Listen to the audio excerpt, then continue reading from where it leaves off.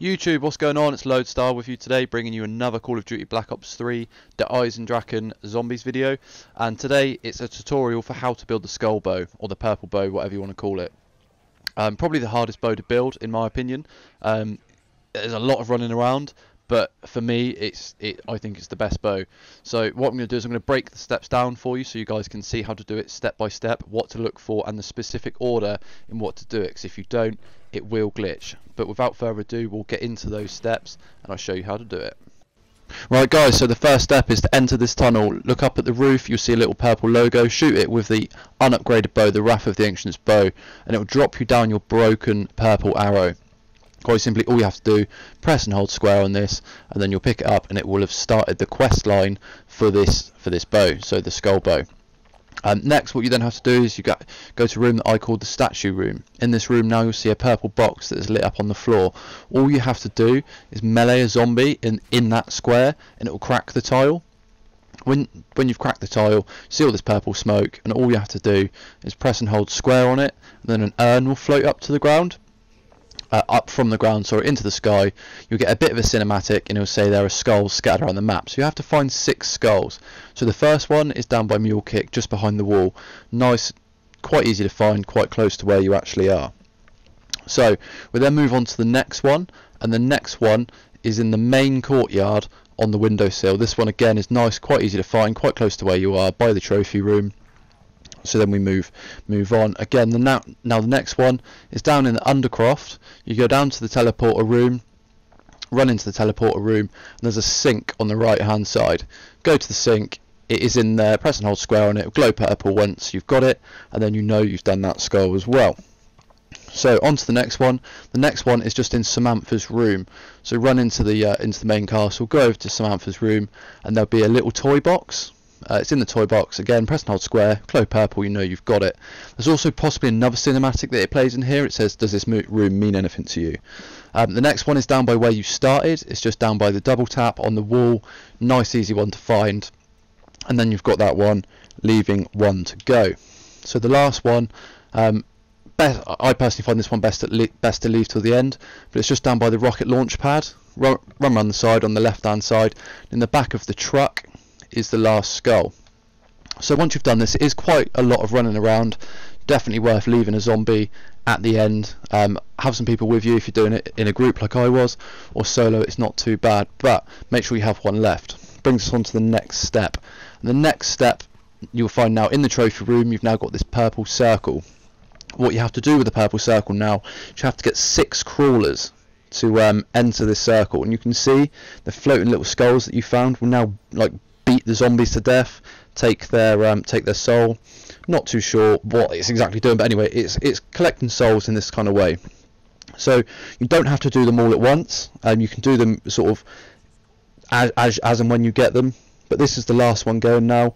When you've then done all 6 of them, you will then get a cinematic, and you have to listen to this.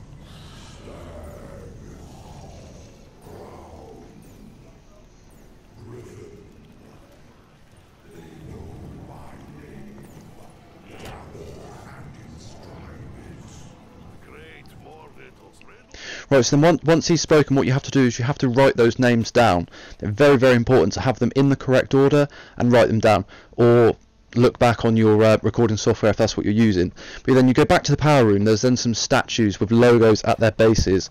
What you'll notice is there'll be ones that will match the words or the names that he has given you. So for me, it was, I just remember I had Stag, Crown and Griffin.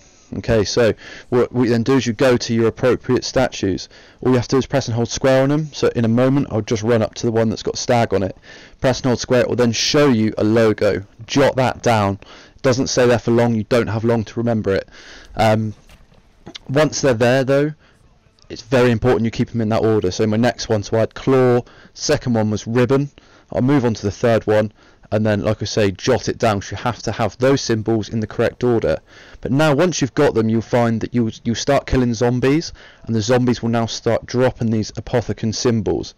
There's no sort of order in which they drop.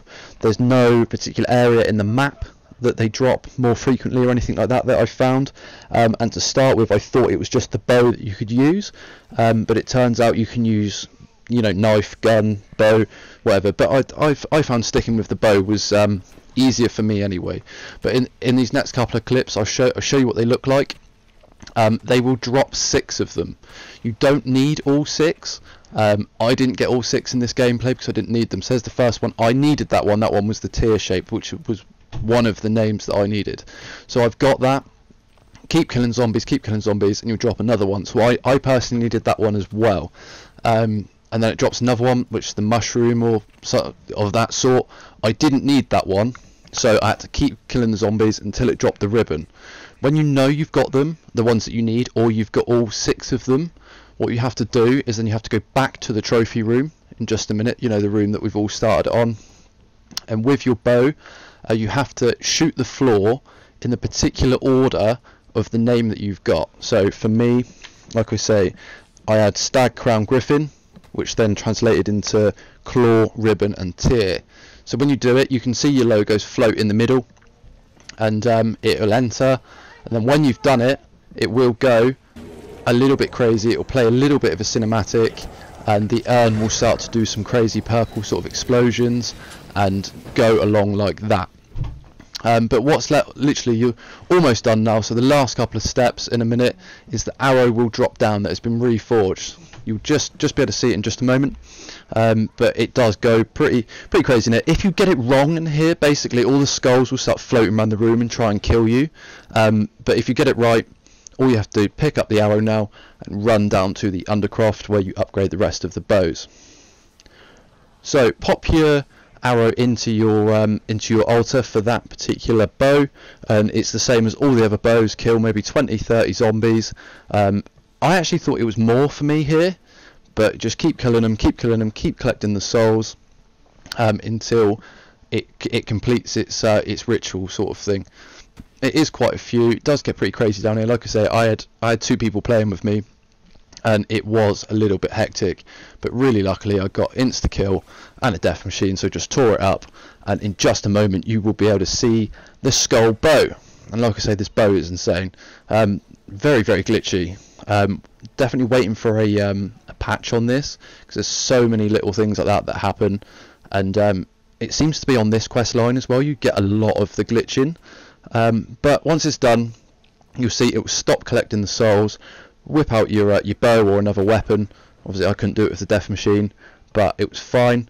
And there we have it. When I turn around in just a second, kill those last few zombies, I've now got, sorry, have to put your bow in first, but then I have then got myself the purple bow, and this thing's incredible. I just let off a few shots like you've seen at the start, but it opens up like a void and these skulls start attacking things. But if you guys have found this video helpful, please leave it a thumbs up and subscribe if you haven't already, and thanks for watching the video, and I'll see you guys in the next one.